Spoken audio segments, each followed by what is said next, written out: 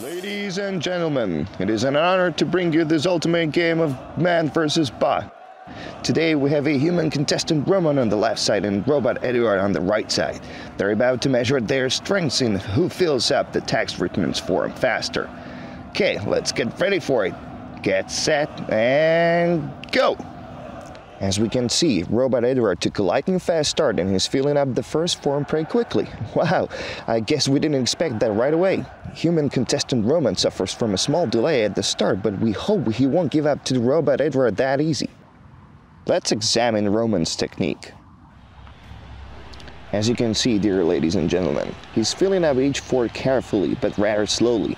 He has to check with the input file frequently, and although his focus is on maximum, Robot Eduard is taking a strong lead by having one text written already done, and he continues without slowing down with the other one, filling up each field fast and with no mistake at all. How can he be that fast? Let's have a look at his strategy. Naturally, the robot does not use the keyboard, does not have bulky hands. Eduard just automatically enters the data in the fields. It's like as if he was on autopilot. That's stunning and breathtaking. I've never seen anybody with such awesome back-office skills. Truly a dream for every employee. I'm impressed, folks. But let's see where Roman is at. He's still struggling with his first text written form, finishing up with the section 2. If we compare this with the score of Robot Eduard, this is not a big achievement, to be honest. He's getting confused, he made a few typos, and he had to go back to correct them. We can see he's far behind Robot Eduard with having no score on his points counter. Meanwhile, Robot Eduard has a score of 4 successfully completed text written forms, ladies and gentlemen, and he's not slowing down. No, not at all. He uses all the performance of the computer. He doesn't have to move the mouse to advance to the next sections of the form. He has no need for any peripherals.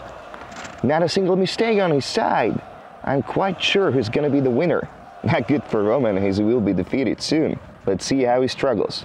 He's filling in section 5 and we can see some tears of sweat on his forehead. He seems to be sending some non-verbal messages to his coach. We can see some face expressions as well. He's certainly not giving up, but what is he thinking about? Maybe he's just trying to remember some key shortcuts that he could use to gain some speed. Sadly, no luck this time. Robot Eduard has finished 8 text written forms and he continues at a high pace. Let's look at the human contestant Roman. He's about to finally finish his first form.